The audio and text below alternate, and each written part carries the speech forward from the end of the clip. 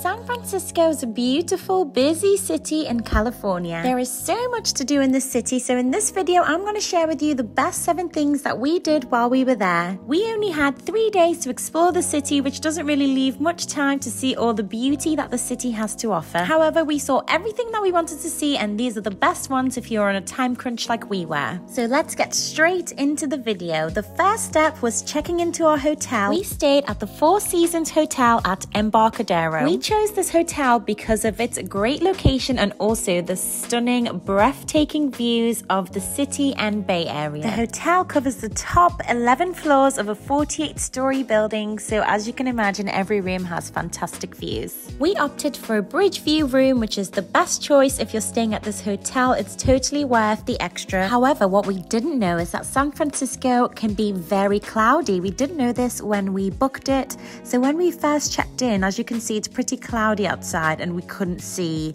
anything. You can't see the bridge, you couldn't see anything. Another thing to know that I didn't know before going to San Francisco is that it can get pretty cold here. So I didn't even check the weather before we left because I thought that San Francisco was always warm because I thought California is always warm. However, it was actually a bit chilly, especially in the mornings and late at night. And I'd only brought one jumper to wear during travel, so I was stuck wearing that every day. So it's important to check the weather before you go.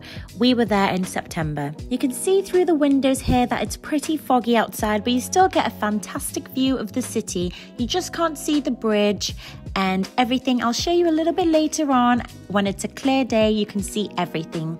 Back to the room tour. The room was so spacious. It had all the amenities that you would expect in a luxury hotel. So it had all the glassware, and we also had a mini bar in the room. We had everything to make tea and coffees. Those were included, and the waters were included in the cost of the room. All the extra mini bar stuff was not included. However, there was a price list and they were really good at replacing it after we'd used them. My favorite part of this hotel stay was the bathroom. A look at this beautiful view you get from the bathtub. It was so gorgeous even on a cloudy day. So the bathroom had the robes, we had slippers, we had a separate bath and shower. There was, however, only one sink in the bathroom. It wasn't a double vanity. That was what we would have expected. Here are some videos of the view on a clear day. You can see Alcatraz right there, and also you could get gorgeous views of the Golden Gate Bridge. Those are 2 of the major attractions that there are to do in San Francisco, so it was so surreal and amazing to get views from them from our hotel room. So number 1 on my list of the best things to do in San Francisco is to visit Pier 39. This is the first place we went after arriving in San Francisco, and I'm so glad we did. It is the perfect place to start. It is right on the waterfront with some shopping. You can get your souvenirs and things from here, and it's also got some entertainment. There's usually something live and interesting going on here, and also there are some gorgeous restaurants. We ate at a few different places here. However,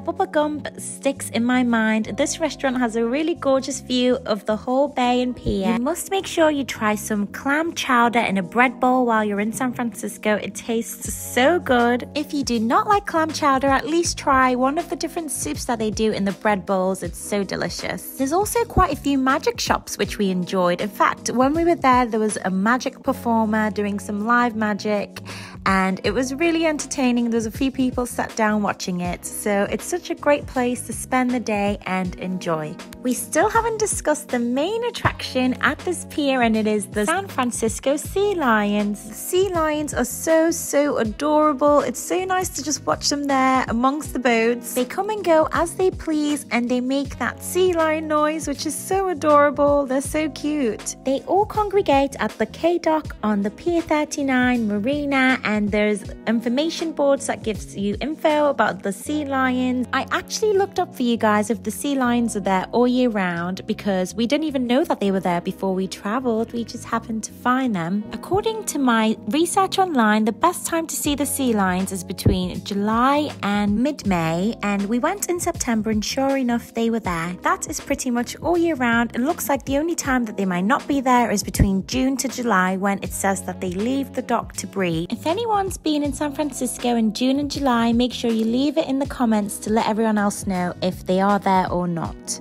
Moving on to attraction number 2, I really do say this with a huge caution if you happen to be going in September or October like I did. Number 2 is Alcatraz, which is an island off of San Francisco Bay. It is iconic and well known for its time when this island was used as a maximum security prison, and it had really famous people like Al Capone and Machine Gun Kelly locked up in here. I had to put this on the list because it is so iconic and it's really interesting to visit this place and learn so much about what happened here and the people who were imprisoned there. And I believe most of the year it's perfectly fine. However, oh my goodness, when we went, it was unbearable with the flies. There were flies everywhere. Why does no one talk about this? Honestly, I cannot stress the amount of flies. It was disgusting. Like, I literally couldn't even record. I was terrified to open my mouth. My hood was completely covering myself. It felt so icky and just... it was so horrible. You start the trip to Alcatraz on this boat and the flies start here, you guys. It completely ruined the trip for my husband and I and many other people. As soon as we got to Alcatraz, we wanted to leave immediately. It was so uncomfortable. The only time when you're not surrounded by flies is when you're actually inside the prison. As soon as you step out, the flies are unbearable. I believe the fly infestation is only a problem in September and October, but don't say I didn't warn you. Now to somewhere much more pleasant. Number 3 is Fisherman's Wharf. This is another waterfront position similar to Pier 39 with a souvenir shop, great views and lovely bars and restaurants. You can also try that beautiful clam chowder and the lovely sourdough bread right here. Number 4 is the iconic Lombard Street, which is known to be one of, if not the most curviest road in the world. You might also recognize the street as it's been in lots and lots of movies. It's actually very steep. I definitely wouldn't want to drive here, and there's actually quite a lot of people who have homes here. It does have a beautiful view over San Francisco from the top of the street. If you want to try the cable cars while you're in San Francisco, that's also a fantastic idea, and you can get a cable car that drops you off right at the top of the street. You can also drive down the street, although I definitely wouldn't want to. It's got some really sharp turns and it's really steep as well. You can also walk up the street and there are sidewalks either side of it, and you can also kind of walk on the street, but it's also really busy on the street because there are a lot of cars coming past.